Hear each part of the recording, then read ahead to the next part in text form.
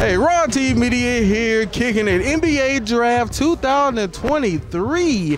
This is how it goes down. New Orleans Pelicans has the 14th pick.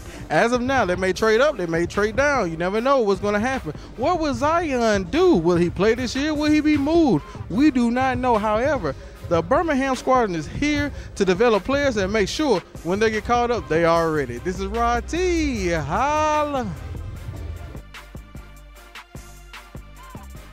I'm a Squadron fan. I'm not a Pelicans fan. I think a lot of Hey! We gotta get scooped!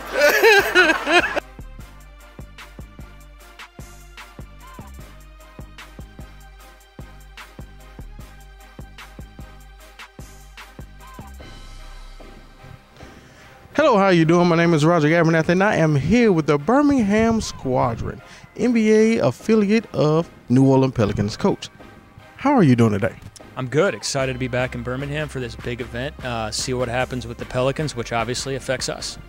Coach, now it's another historic run. We're getting ready to do some great things. How are you feeling about this season? Very optimistic. I like the guys we've talked to, their character, their skill set. Some guys who played on our team last year are eager to come back, so I think the group blending together is looking pretty good right now. What are some of the great things from this past season that you can take and implement to this upcoming season? Well, right now, Darion Sebron, our point guard, will be back. So he's had a year under his belt.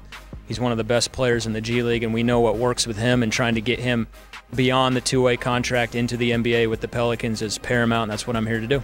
Coach, now you had some time off, but does your mind actually turn off? It does not.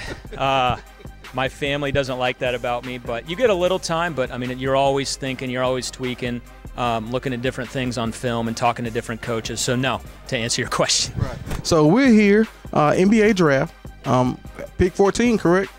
As of right now, yes. As of right now, before you never know, slide up, move back, whatever happens.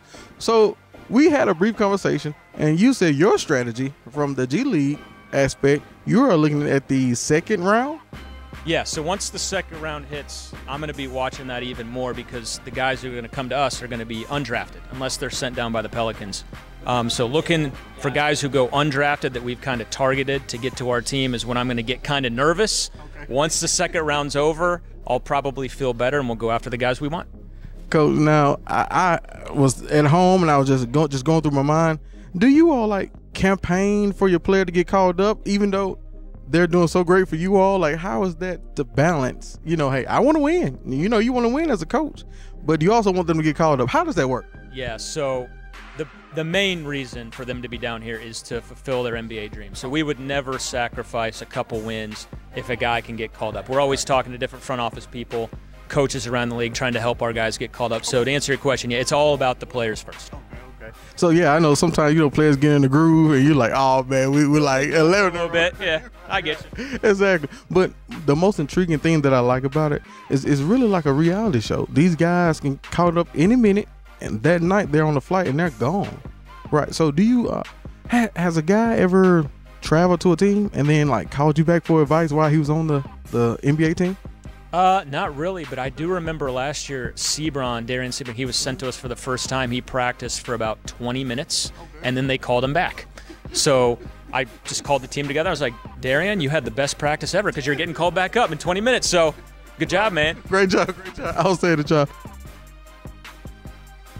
Let's talk about the gentlemen that score like 25, 30 points, and then they're, pulled into a new role, obviously with Zion Williams and, so on and so forth.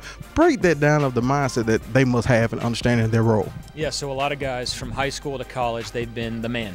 Okay, they've averaged 20, 25, whatever the case may be. Even if they're here, they can do that. Right. They have a down game, they feel like their chances to make the NBA are hurt.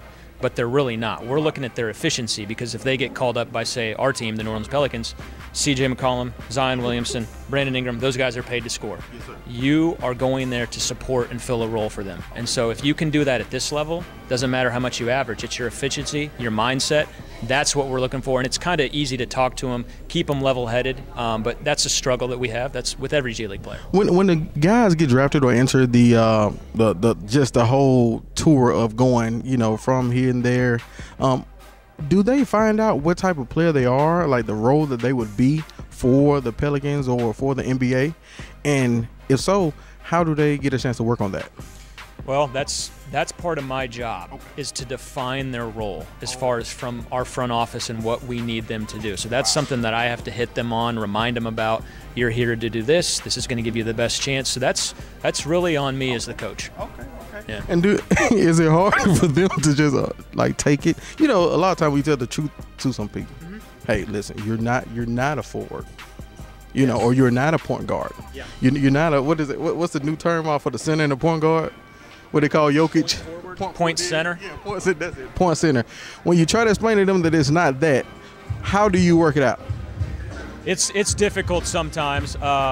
You really just kind of keep hammering it home on them, and they got to realize that NBA front offices scouts are looking at their demeanor, so they kind of just have to fit in and fill the role. It's difficult, but the ones who have the mental makeup can make it. Coach, well, I appreciate it so much. As you see, it's time to go ahead and get our boogie on and start this party. That's how we do here. Rodtee Media. Coach, thank you so much once again. All right, looking forward to it. Hey, Coach, keep a level head, Coach.